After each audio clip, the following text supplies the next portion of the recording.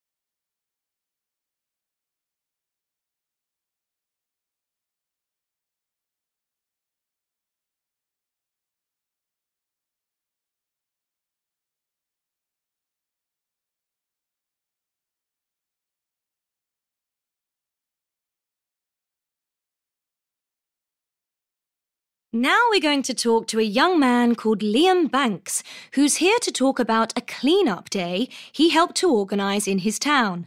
Liam, what is a clean-up day and how did you get involved? A clean-up day is where everyone comes together in a town or neighbourhood as volunteers and basically cleans it up, making it tidier and more environmentally friendly. It's easy to think, that's not my responsibility, and turn away, counting on the local council to deal with it instead. But having gone into various environmental issues in science classes, I realised we've got a shared responsibility to face up to things and make our communities greener. What did you organise for the day? I was responsible for getting volunteers together. I was confident I could get a sufficient number of people interested in helping out if I spoke to people. I had tons of convincing arguments. The problem was I couldn't speak to everyone face to face. In the end, we got loads of posters printed asking people to just turn up on the day and bring whatever cleaning stuff they had, rubbish sacks, brushes and things like that. So, what happened on the day? We started early in the morning. Our meeting point was outside the park gates. Everyone was there with buckets and gloves, ready to get on with the work. I was just filled with pride. It was fantastic to see how much people cared about their community. There were a couple of reporters there from local newspapers too.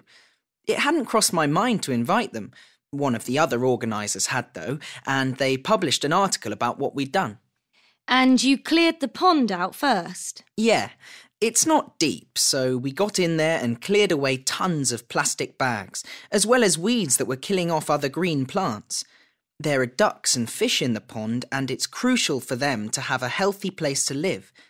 When I was in there, I suddenly got annoyed about how the pond had got in such a bad state. There are litter bins everywhere, and it's not hard to use them. One thing I learned was that we'll have to make an effort to keep the pond in good condition. What else did you do on the day? Were there any disappointments, or did everything go well? We picked up litter in the centre of town, brushed paths and cleaned the windows of buildings which are currently empty. We got to chat to everyone who turned up, even though it was only briefly. One thing we regret is failing to provide refreshments for them. We should have thought of that. Nobody expressed any dissatisfaction with what they had to do, though, or tried to get out of working hard, and I'm really grateful for that. How do you feel now about being involved in the clean-up day? What we did was just a tiny drop in the ocean. You've got to constantly work hard to get the message out there to people that we need to keep our planet clean and green, not only for our generation, but for those to follow. I won't stop here. I've come up with loads of ideas I want to get on with. I know one person can't change the world, but you have to keep shouting about what you believe in and hope other people will back you up. How can people be more environmentally friendly?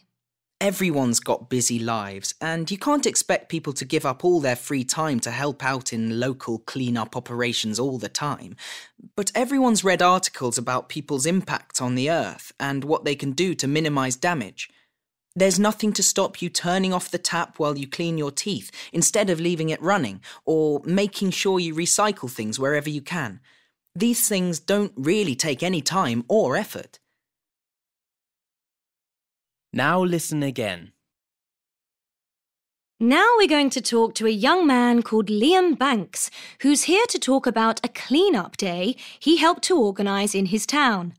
Liam, what is a clean-up day and how did you get involved? A clean-up day is where everyone comes together in a town or neighbourhood as volunteers and basically cleans it up, making it tidier and more environmentally friendly. It's easy to think, that's not my responsibility, and turn away, counting on the local council to deal with it instead.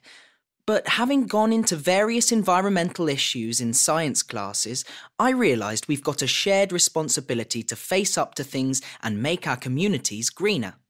What did you organise for the day? I was responsible for getting volunteers together. I was confident I could get a sufficient number of people interested in helping out if I spoke to people. I had tons of convincing arguments. The problem was I couldn't speak to everyone face to face. In the end, we got loads of posters printed asking people to just turn up on the day and bring whatever cleaning stuff they had, rubbish sacks, brushes and things like that. So, what happened on the day? We started early in the morning.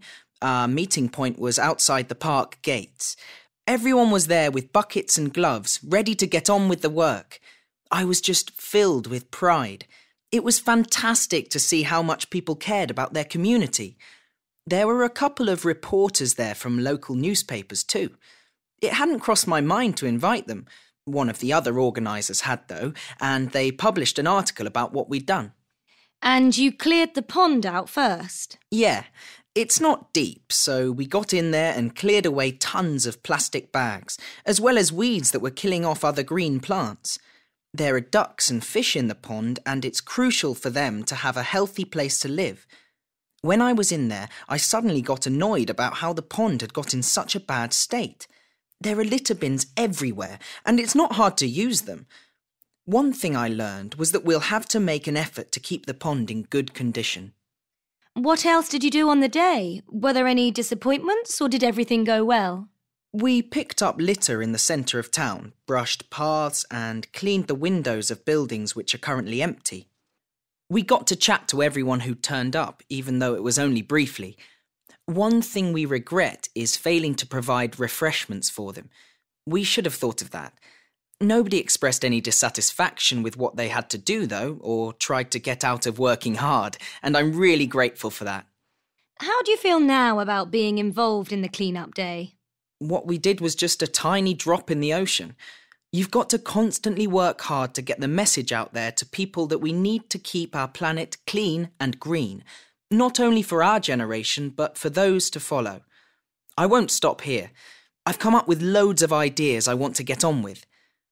I know one person can't change the world, but you have to keep shouting about what you believe in and hope other people will back you up.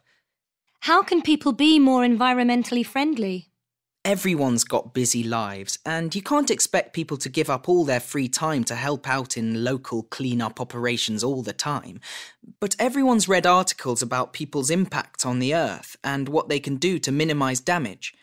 There's nothing to stop you turning off the tap while you clean your teeth instead of leaving it running, or making sure you recycle things wherever you can. These things don't really take any time or effort.